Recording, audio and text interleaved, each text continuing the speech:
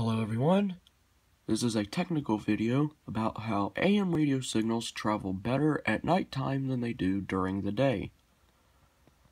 Now, how this works is during the daytime, the waves put off by the sun, the light of the sun, affect how the AM radio waves are able to travel.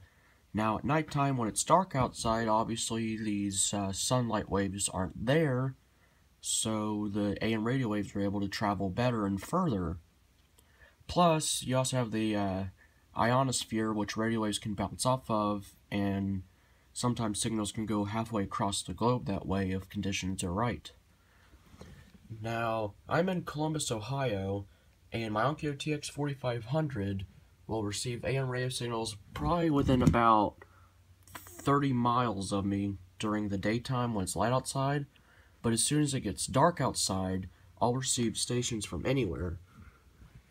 I've received radio stations at nighttime from Toronto, Canada, New York City. I even got one from Georgia one time. And making this video right now, it's nighttime, and I'm able to get AM 650 WSM from Nashville, Tennessee, which is about 330 miles away. And as you can see, it has pretty good signal strength, and when we turn up the volume, it'll sound pretty clear too.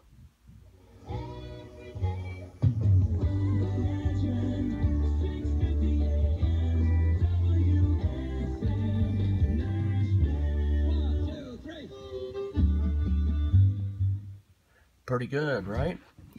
Now during nighttime, I'll pick up this radio station clear, but during the daytime, turn the dial to 650, and all you'll get is dead static.